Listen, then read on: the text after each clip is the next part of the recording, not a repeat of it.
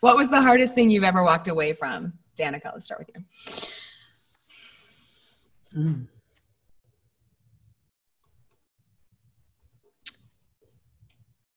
This is a little bit of a cop-out, but I'm very decisive. So I'm not really on the fence when it comes to being done with something.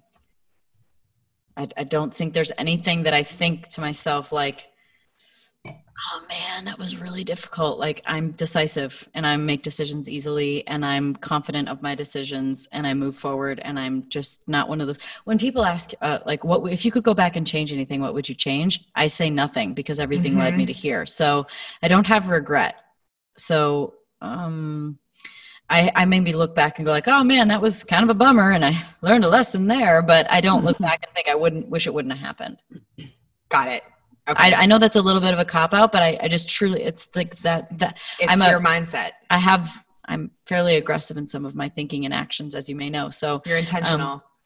I don't have anything that I ever really had such perplexity. I mean, I took a little time to decide to retire, but once I was ready to retire, I was ready. I mean, it was kind of a sort of slow burn over 2017 season.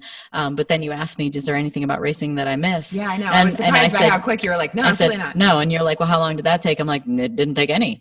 Was there a light switch that it was like, this is it, I'm done? Or was it someone's conversation that got you to finally say, I just think it was it was basically, the quick scenario is at the beginning of 2017, my primary sponsor had left and they pulled their sponsorship. And so there was this thought of like, oh my gosh, is the team going to run me this year? What's going to happen? And they did. And so the seed got planted, like, what if you were done?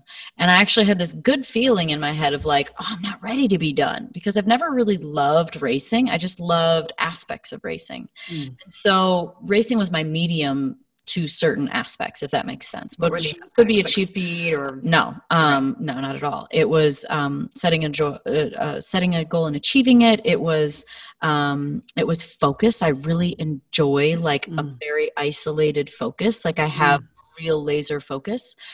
So I enjoyed that sort of like perfectionism. Like, can I stay in that focus so well that I don't make mistakes? And so I enjoyed that. That's awesome.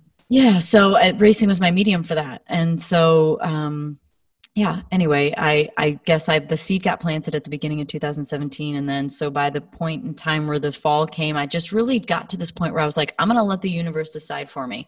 I didn't put any effort in, but I didn't say I didn't want to do it. I was like, well, if something transpires and the sponsor comes along and everything works out, we move forward. If not, we go away. And it didn't. So I was like, I'm done. And I remember the day that I told my dad, I was like, and this is a big day. I was like, I don't know. I just said, Dad, I was like, it's kind of the end. I was like, I don't really love racing. And he goes, I know. He goes, you, which was such a moment for me. Wow. I thought I'd disappoint him.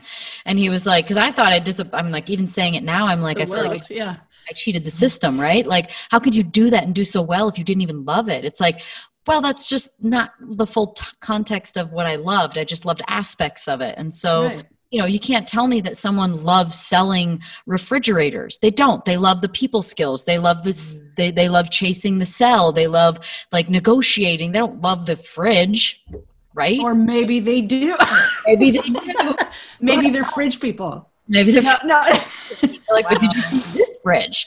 So I love and I told him, I was like, I don't really love racing. He's like, I know you were good at it and you needed a job. And I was like, wow, true. That's so interesting though. So when he said that, were you like, oh my God, relief? Yeah. Like, wow. Wow. Yeah. It was a relief. It was a connection. It was a big, deeper connection for us.